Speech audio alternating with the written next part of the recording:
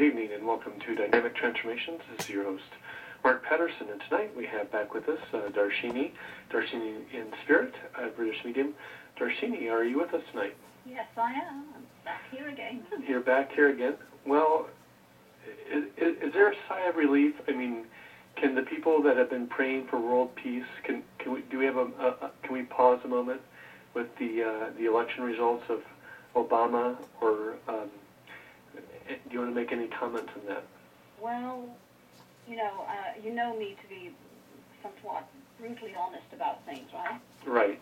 Now, even though it is definitely the direction that Spirit is guiding us to, and by the way, on a side note, a lot of people were asking, and I asked a long time ago, why was it that we had to have an administration that put us so much in debt, etc., etc. And do you feel you know that the answer? My listeners are wanting to know that. Why? Yes, yeah, I think all of us like to know that, yeah. Okay. The message I got clearly is that how can change happen if nothing is really recognized as a situation that is so bad it needs to be changed? What happens is, if they don't take us to the worst possible scenario, which in a way we are in, economically, I don't want to say politically, but really economically, definitely with terrorism on our doorstep, and the economic change, the stock market, the housing, etc., etc. We wouldn't want change because, I hate to say it, we are so comfortable in a certain amount of our comfort zone. Mm-hmm. Even we'll take battering to a certain extent, but they pushed us over the cliff. I think, I don't know if you agree with us, but with Spirit and I, but they literally pushed us over in the last 18 months. Right. Crises. So, in other words, they had to take us into the worst possible spot for us to actually activate all these people who did eventually vote for change, right? Right. These people would not have even been activated or be cognizant of all of this if things hadn't got to be this bad. $1 trillion debt and God knows what else per day on the war, other than just poor lives of our own people dying there, and, obviously on the other side, innocent people. I'm not talking about the terrorists, of course. So basically, they had to bring it into a hard-line situation. Reality will wake you up in a black and white way more than anything else. Am I getting a bit too intense here? But no, it's okay. No, but I did agree that and I know that Jerry Nestor Hicks, Darshini, talked about contrast. How would you know what was good unless you knew what was bad? And they make that argument a lot. Anyway, Darshini, if it's okay with you, we do have a caller on the line, area code 951. Caller, you're on the air with Mark and Darshini. Yes, hello, Mark. Hello, Darshini. hello. I'm calling from, my name's Frank. I'm calling from California. Oh, great. Yes, and I'd like to see if who steps up and has information on my court date for December 16 at 8:30 in the morning with my attorney, Silvio. Okay, now who steps up in, I'm sorry, you were cutting out a bit. Could you just repeat that? Yes, I have a court date. Here. Mm-hmm. Yes, I have a court date on December 16th at 8:30 in the morning with my attorney. His name is Silvio. I'd like who steps up and says anything. Okay. Is there a possibility of the court date being brought forward? I don't. That's what I'm seeing. Quite frankly, I see the court date coming in a bit earlier, not too far, but at least about 5 to 6 days earlier for some reason. But it's to your advantage. Your lawyer may not be quite prepared, but you do believe in spirit being active in your life, correct? Yes. Even though you're a bit jaundiced at the moment, I feel. There are a lot of things that haven't gone well with you in the last 13 months. Is that right? Yes, correct. Okay. So basically, things are happening for reasons which obviously when we're in the middle of something, especially in a fire, which I feel that you are, you're still very mad about the situation. But please, I tell everybody, all my students and anybody I read for, you have to ask for help. If you don't ask for it, you don't get it. But I do feel that it will be brought forward at least a minimum of 3 days. Don't fight it, even though you're very methodical, aren't you? You're pretty methodical. Yes, correct that. Okay, so really this might upset you, but see it as actually a blessing, because you're going to see a different judge in front and will be far more sympathetic for you. You're going to, I see 2 more court dates, but that is kind of, it's going to be not as intense as this first one, and this will really set the tone for the rest of them. Does that make sense to you? Yes, it does. This has been going on for a while, and about 8 months or so. yes, exactly. Yes, it has been. It's been going on since it was. Yeah, they don't mess around. They always give specific dates. But basically, you don't need to worry about it, but you have to believe they are working in your best interest. And you've grown a lot. Whether you believe it or not, you have grown incredibly. They're very proud of you. But sometimes you get to be so stubborn, you don't see the answer in front of you. Is that a possibility? Yes, it is. That's my nature. I never trust my first gut feeling.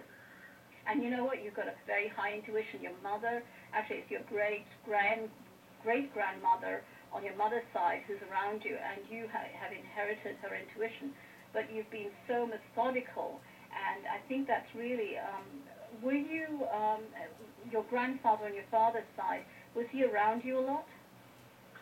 No, he wasn't. I was about 5 years old when he passed away. But he seems to be around you a lot, but there's a lot of influence there on the father's side for you to be responsible and grown up and organized. On your father's yes, side, he was a businessman. Yes, see? Okay, that kind of influence kind of grounded you a bit too much. But please trust your instincts. You're going to get a lot more insight in your life next year. Around about February is going to change drastically, for the better, by the way. But not until March will it take off, okay? Yes. Thank you very much. And you're right. I've been seeing color like blue and purple, gold, yellow, and a rotating red. Yeah, that means you're actually in change, and you are being more receptive to this connection. You're getting a lot of information in your dreams, even though you seem to be blocking it again, I'm afraid. Trust your instincts. And your lawyer is a bit, not as tough as you'd like him to be and aggressive, but it'll be okay. Just see that as I said, the court date is going to be brought forward for some weird reason. But everything happens for a reason. Okay? Yes, and the other party, what do they feel? Because they just got the petition, I think, yesterday or the day before yesterday. They're kind of lost. They don't know what to do. They're not very cognizant about law, by the look of it. So they are a bit scrambling at the moment. Does that make sense? Yes, because they're not savvy when it comes to the law. They rely on somebody else all the time. Yeah, and that's what's going to hurt them. But you don't need to be too aggressive, even though you want to be, and go for the jugular in a way. But it's okay. It will sort itself out for the best, as long as you remember it's the highest good, okay? Okay. All right. Well, you're very good, and I feel a very good energy with you. Oh, all right. Thanks so much. That means a lot to me. I appreciate it. Okay, all right. Thank you so much. Thank you. Blessing and light. Oh, same to you. Keep safe. Okay. Mark, may I Yes. get back to your first question? I didn't answer it, and I got sidetracked, and I do apologize. But what you're saying is that you're, because of the Obama administration, but, this is something that, I didn't really want to talk about, but obviously it's going to be a hot topic tonight. And that is, for the first 18 months, he's got a huge, huge, tough fight on his hands. And I don't know if that's what you feel, or you're feeling the same thing. But for the next 8 months, it's going to be the most grueling he's ever had it. He hasn't even really been tested. But from now, even through the inauguration, but 8 months from now, it's going to be pretty high and intense for him. A lot of attacks when people actually fully absorb it, the other side, there are a lot of people who are going to get reactionary. So after that, after the initial 8 months, it'll start settling down. But then you can start addressing the economy. I hope that helps a bit. Yeah, sure. I think that's a very valid argument and valid point. Now, as you know, I came back from Egypt and had some pretty profound experiences, especially as we always do, in the King's Chamber. And one of the things that you recommended that I do as we were landing into Cairo was to visualize things that I wanted to happen as if they were happening now. And I just want to let you know that I did do that. For whatever it was worth, I did spend about 20 or 30 minutes as we were coming into Cairo to visualize those things.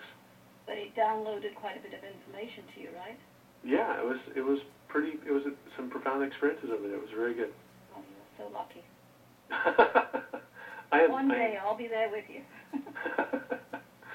Yeah.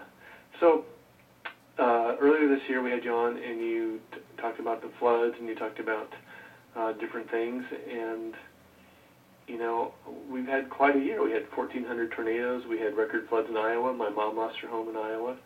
Are we coming out of the cycle, or is something better unfolding? Are we starting to shift consciousness so that we can go into a better place? Or no, I'm afraid not. We are just like an earthquake can affect change in land mass. Mm-hmm. So is what the energy is doing in the next 22 months. And as you know, most of the time I don't remember what I'm saying. Don't remember what I've said. But I hate to say it. From February onwards, we're going to see far more twisters. And within the mid-states, Midwest states, and even more towards the East Coast, I'm afraid. And that's not exactly prevalent, but it's getting more unstable. We've got a lot of reaction coming in from the polar ice caps and everything else. But again, what is it doing? It's making us aware of all the cause and effect of everything, right? Right. And the cause, obviously, is Earth being selfish and only, well, I'm talking about man, but what we're doing to the environment. And obviously the polar ice caps and everything else, it has to have some kind of repercussion. But I hate to say it, it is going to intensify. Next August is not going to be very good. And then I'm talking about more, even in Europe, it's going to be affected. I'm seeing towards Russia, as far extensively as Russia, all kinds of weather changes, where it's usually cold, it's